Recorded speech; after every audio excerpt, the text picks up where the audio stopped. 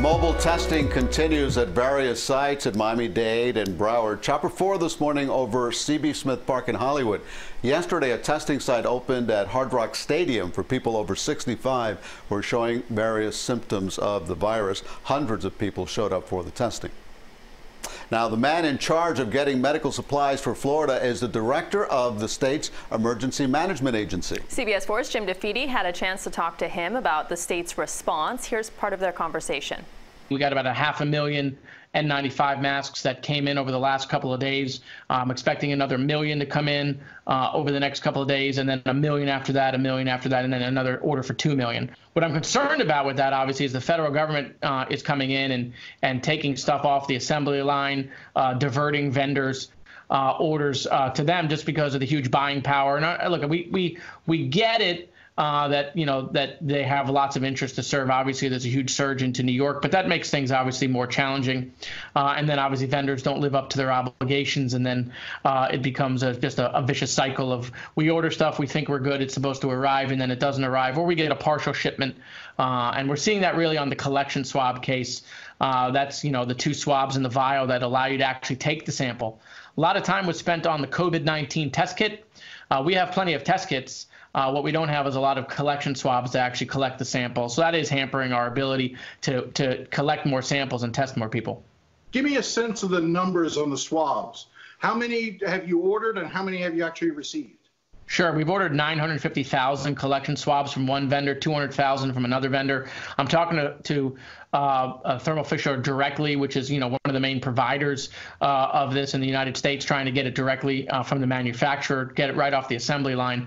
But look, we've ordered over 1 million of these collection swabs. We've probably received only about 20,000 of them so far. From our vendor. We got to push a little push from the federal government to help, fill some gap while we're waiting for the vendors to fulfill their orders. But this stuff is just coming in dribs and drabs rather than the whole order being filled on a timely basis, which is what we were promised by the vendor 3 weeks ago. Is it that cutthroat? Are you actually buying and competing with Texas and Arkansas and California and New York? Or has the fact that FEMA has come in to try to coordinate this made that better? Or is it still a cutthroat competition among the states?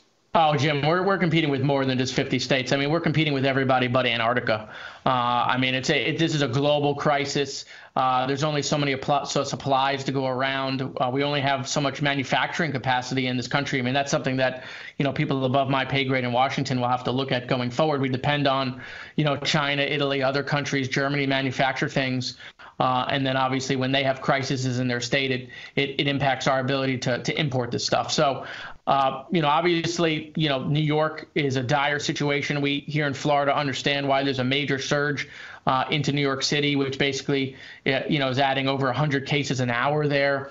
But this really is just the demand outseeds the capacity for all of this stuff. But right now, I would tell you, it's the wild, wild west of medical sales.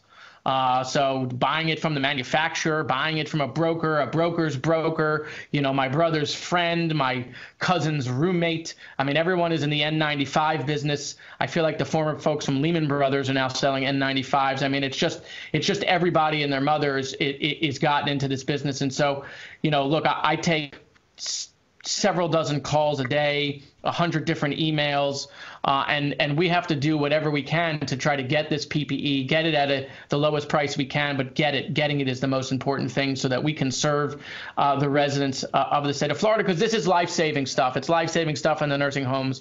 It's life-saving stuff in the ALFs. It's life-saving stuff for our first responders, our firefighters, our police officers, on the front lines in many cases, and obviously for our healthcare workers in the hospital.